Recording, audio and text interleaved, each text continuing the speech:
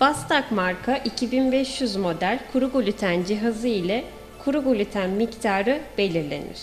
Bunun için öncelikle cihaz on tuşuna getirilir ve 150 derece sıcaklığa gelince burada görülen led kırmızı ışık söner ve cihaz hazır konuma gelir. Cihaz analizini yapmak için daha önceden Bastak marka gluten yıkama cihazı ile elde etmiş olduğumuz yaş gluten, kuru glutenin içine konulur ve kapak kapatılır. Daha sonra Start tuşuna basılır.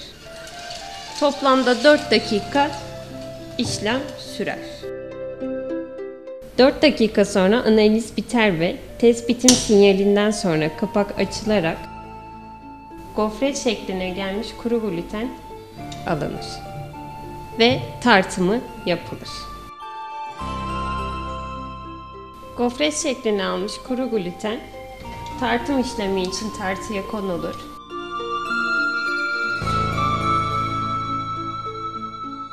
Okunan değer 10 ile çarpılarak kuru gluten miktarı hesaplanmış olur.